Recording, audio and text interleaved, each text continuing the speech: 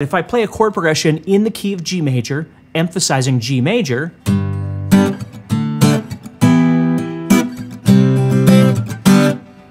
it's going to sound like G major. If I do the same thing, but I start on E minor,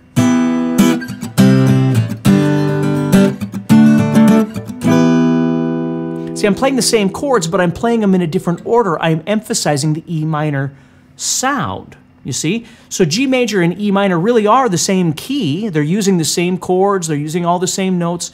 The difference is that you're choosing to emphasize the sixth chord, which is E minor. And if you learn piano, we call that relative major and minor. Now, this conversation then leads to the next level, which is people will learn this and go, okay, so if we're emphasizing the G major chord, we're in G major.